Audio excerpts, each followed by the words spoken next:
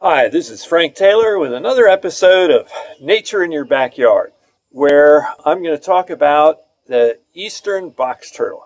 It's also known as the woodland box turtle, and that's what the Virginia Herpetological Society calls it. And its scientific name is Terrapene carolina. Its scientific name was actually named originally by Carolus Linnaeus in the 1700s. Carolus Linnaeus is known as the father of modern taxonomy. He organized the scientific naming system that we use now to catalog and organize living things. It's called binomial nomenclature, scientific naming system. Binomial, bi means two, nomen means name, so there's two names in the scientific name. And the two parts of the scientific name are genus and species. So the scientific name of the box turtle is Terrapene carolina. Now, a lot of organisms, when you look at scientific names, you'll see that they end in the word either Carolina or Virginia. And that has to do with where they were first found. A lot of the organisms were first identified by early explorers and settlers and early naturalists, that when people came to the Americas, they wanted to find out what was here and catalog the organisms. The box turtle that Carolus Linnaeus identified in the mid-1700s was actually sent to him as a part of a collection for him to catalog and identify. Originally, the name that Carolus Linnaeus assigned to it was changed a little bit. It was Carolina, but the first part of the name was changed to Terrapene. And Terrapene comes from the Algonquin word for turtle.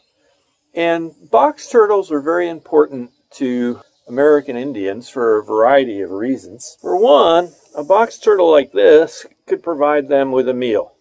There's a lot of protein in here, and box turtles were eaten by Native Americans. They could also use the box turtle as a food container, or a bowl, or a cup, drink out of or eat out of. A very convenient container, not so convenient for the box turtle. There's evidence that these were used with ceremonial rattles, that the shell was enclosed with some rocks, and then you could shake it and make a noise. I've read some articles where it was suggested that the American Indians pretty much eliminated this turtle from most of its original range in the northern parts of New England. So let's take a closer look. I'll pause the camera for a minute and we'll take a look at the box turtle and learn a little bit about his anatomy. Right here in your backyard, you never know what you're going to find. And here's to make this invasive. It's exotic. Dogwoods are flowering. And I just took a couple swipes of terrestrial environment. Produce seed pollen. And it's... So here's our box turtle. And he gets his name because, well, he can kind of close up just like a box. And he is very well closed in. And this is one of the scariest box turtles I've ever seen. And by scariest, I mean he is absolutely afraid to come out. I actually found him 4 or 5 days ago, and I kept him in a large container with leaf litter that had lots of invertebrates mixed in with the leaf litter. And I put various vegetables in for him, and he even ate some bit of hamburger. He won't come out when I'm here. I've tried to get him to come out. I've tried to wait him out, and he just opens up just enough that he can sort of peek out, and if I'm here, he just closes right back in again. So I can't blame him, because this is how he's survived all this time. He can protect himself by completely closing in. And the way he can do that is by the fact that his plastron, so here's some turtle anatomy. This is called the plastron. In a lot of turtles, the plastron is in one piece. But this plastron has a hinge, and it's hinged right across here. So this is his back side, this is his front side, and he is able to pull his head and his two front legs all the way inside and pull this plastron down closed on that side, and his rear legs would stick out back here where my fingers are, and he's able to close that up as well. This is how he survives predation, maybe by coyotes or foxes or skunks or raccoons.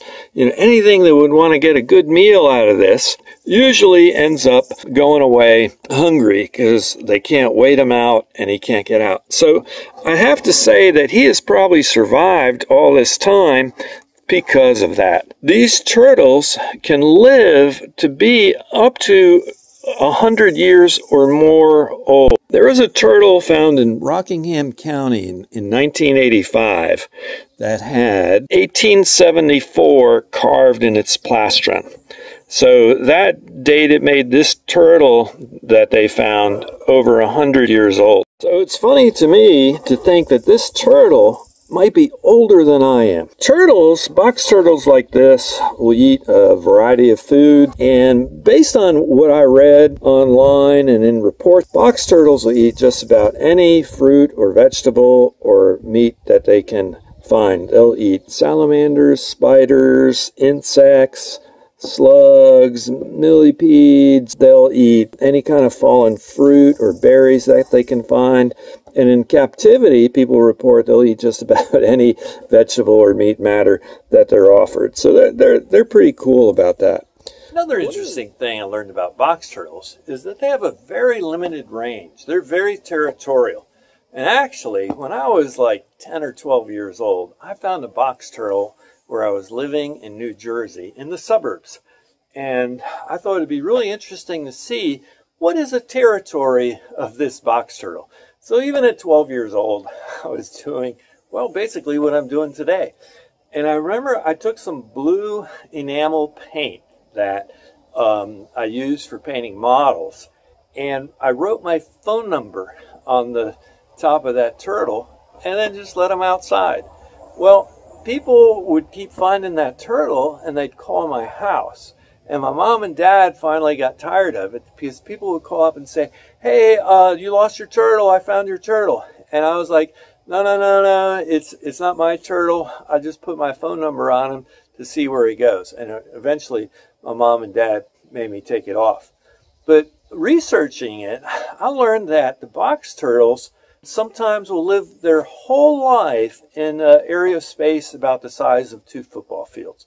They're very territorial. I guess they can find everything they need in that small, relatively small area, and they just like to stay there. If it works for them, it works for them. An interesting fact about the range of box turtles. One of the things that made me really think and I wondered about is where do box turtles go in the winter?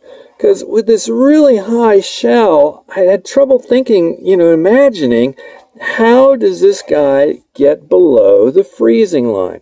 Because here in Virginia, if you look at building codes say you have to have your foundation built 24 inches deep or more, because 24 inches is the deepest that they think that the ground can freeze.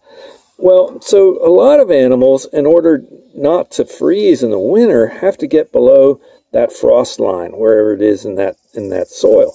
And I just don't see how this guy can dig deep in the ground.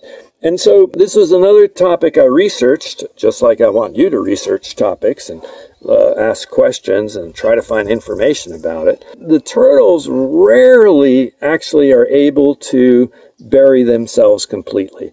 A hibernating turtle, his shell is a lot of times part way out of the ground. And so I'm thinking, how are they survive freezing?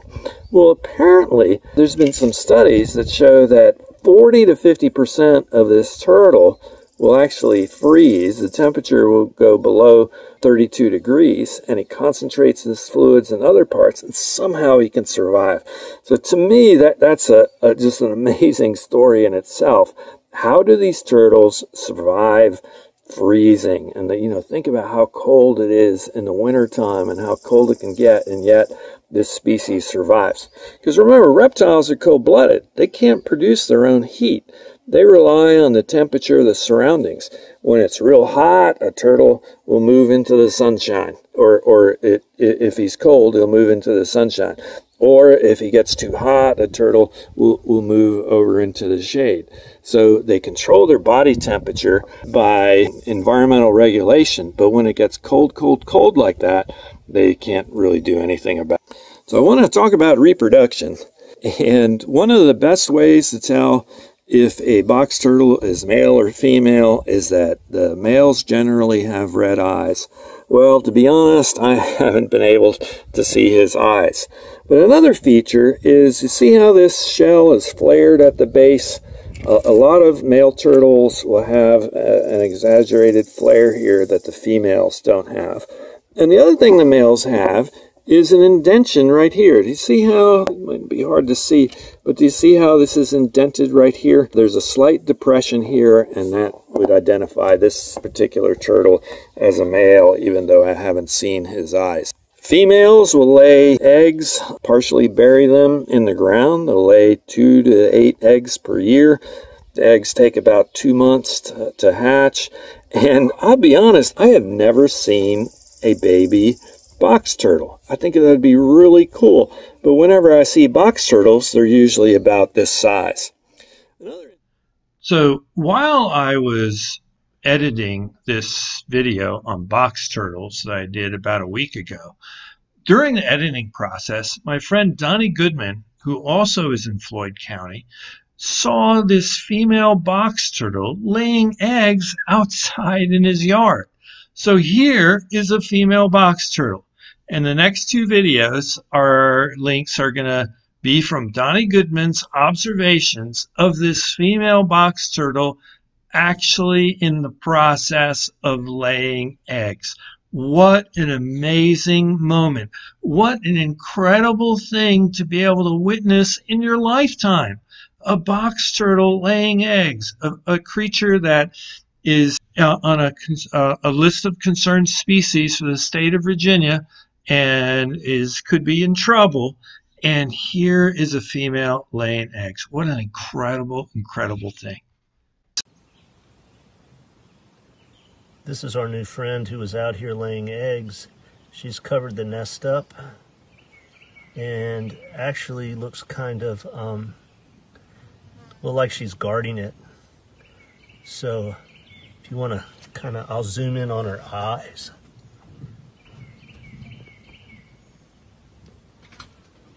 That is one serious turtle.